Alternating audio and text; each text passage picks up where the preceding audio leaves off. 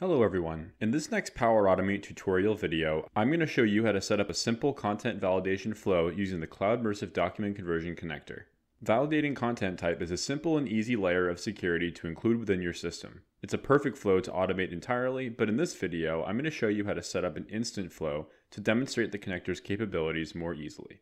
Let's get started. From the Power Automate homepage, click Create and select Instant Cloud Flow on the following page. Then, give your flow a relevant name, and select Manually Trigger a Flow. At the bottom, click Create to move on to the flow design page. For our first step, let's include a demo file to test this operation. Click New Step, and type Get File Content into the operation search bar. Select the action that pulls data from the application your file lives in. For me, that's SharePoint, so I'm selecting that option and quickly defining my site address right after. To find my file, I'm using the folder icon to navigate the folder path within SharePoint until I find it. For the next operation, it's time to include our Cloudmersive connector. Click New Step and type Cloudmersive into the search bar. Below, you'll see a list of Cloudmersive connectors with different colored logos. Select the document conversion connector with the green logo from this list.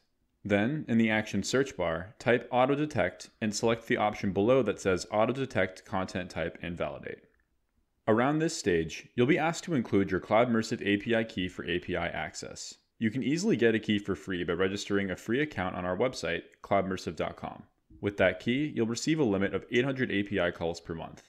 After that, when you're ready, it's time to define the connector action parameters. First, click on the Input File bar and select the File Content option from the Dynamic Content window. Then, directly below, include the file name by copying the file identifier from the previous step. Now we can move on to the final step in the flow. In this step, we're going to tell Power Automate what to do with the output content from the previous operation. There are several ways you can accomplish that. For this demonstration, I'm going to show you how to set up a basic condition. This condition will utilize the Outlook email connector to send you an email with error details only if the document is not valid. This is a little clunky for an instant cloud flow, but for an automated flow, it's a perfect way to receive automatic results for new files in a designated folder. First, click New Step and select Condition from the action list below.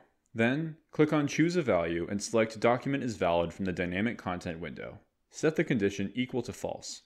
Next, move down to the If Yes branch of the condition. Click Add an Action and type Outlook Send an Email into the operation search bar. Select the option to Send an Email with V2 next to it below. Now, you can begin customizing your email. Ensure the message is sent to you first. Then, give your email a relevant subject.